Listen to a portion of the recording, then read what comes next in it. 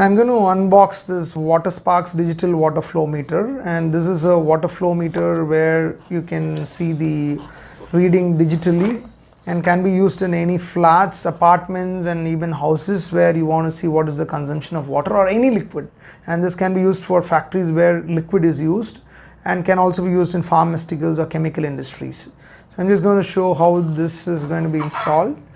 And here this is the unit actually, and whenever you install, make sure that whichever the flow of direction the liquid is going to flow in this direction, you have to fix this, okay? And you just need to go get in the hardware store is 2 numbers of FTA which fits into it, which is 1 inch size, so that you couple into your pipelines, which your plumber will do, or you can do it as simple as it. And now let's go to the technical part, like how to operate this. And this is the meter actually, and this is the flow of liquid which is showing up here.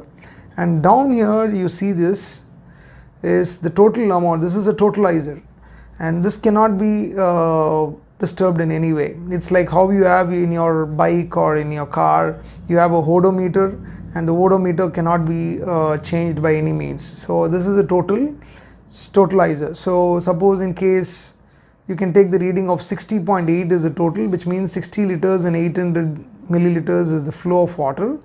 And next time when you take a reading of about 70 liters, 70.8, which means 1 liter is flowed through the pipe. Let's see how this is going to work. And now to make sure that how this is going to work, I've just got a hair dryer which has got a fan here. So I'm just going to blow the air through the side, thinking that there's going to be a medium of water, but actually it does not measure the air. And I'm just going to put here and just run this. Yeah. And now earlier in the sense we had 00 as the reading. Now which means like now till now 4 liter and 800 milliliters of water has flown through this pipe. And down you see a totalizer here, and this totalizer earlier reading which we had, and this reading what you have, when you minus from that, you will have what is the consumption, actual consumption of the water, which is actually this one, because we started with 0. Now in case you want to reset, you can reset this. When you reset this, only this is going to go to reset and this will not go to the reset, okay? And now I have another one also here. When you toggle this CAL, you can find the flow rate as well as the total, what is the amount of total water flowed in this pipe. So when it's going to be flow rate, which means what is the exact amount of water flowing in the pipe at that particular moment. So let's start again with the same blower.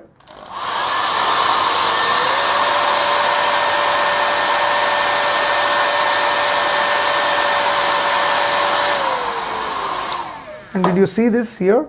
Yeah. That was the actual water amount flowing, which means it went up to 57.5, which means 57.5 liters of water is flowing at that particular moment.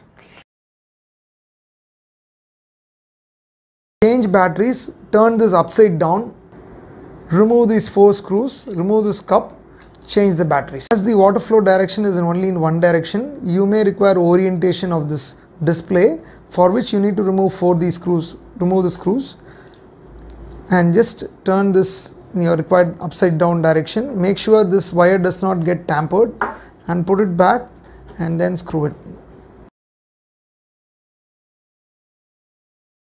I'm just going to tell you how to calibrate this meter. Usually this meter is set for water, and in case if you're going to use fluids like chemicals and petrol or something which has got a less viscosity, maybe you should have an error in the reading.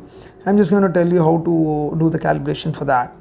You just need to long press this calibration button for at least 5 to 6 seconds. Now you can see the units flickering, and you just need to adjust with these 2 buttons. And you just need to move it to the next one and set it. In case if your meter is running so fast, maybe we'll set it to 0.8.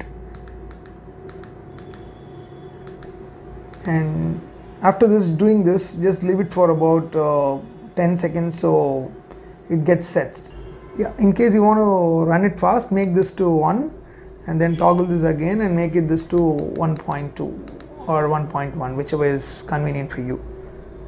When you toggle the calibration button, you will also find this last one flickering up and down, which shows you can set up to gallons or whichever mode of measurement you want. So we have set it up in liters now, so you can set it up in liters and leave it for a moment so that it sets in automatically. In the new version, you can also reset the totalizer. To reset the totalizer, all you need to do is press the reset button for a longer duration. You will see like this. Then after that, again you need to press the reset button twice like this, so its a reset has happened. That's all.